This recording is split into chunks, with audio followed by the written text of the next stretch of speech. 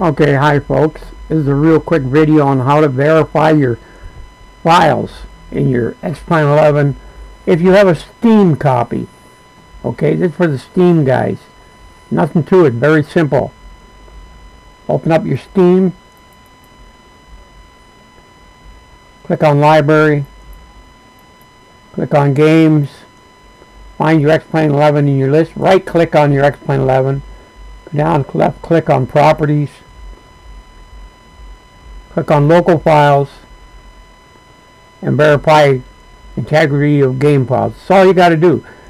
Now I will tell you, before you do that, make sure you go into your custom scenery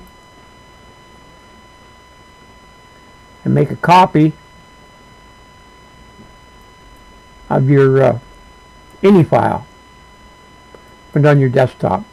Because what's going to happen is when you verify your files before, what it would do is it would arrange your INI file in alphabetical order, mess it up, and you don't want that, so you make a copy of it because that's the way you've got it arranged, the way you like it, and then when you're done you can use this one to overwrite the new one in your custom scenery folder.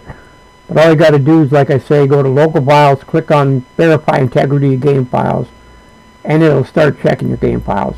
That'll take about 10 minutes to do. And when it does that, when it's done, it'll tell you how many files are missing. And all you got to do is restart your game, and it will put them files back in.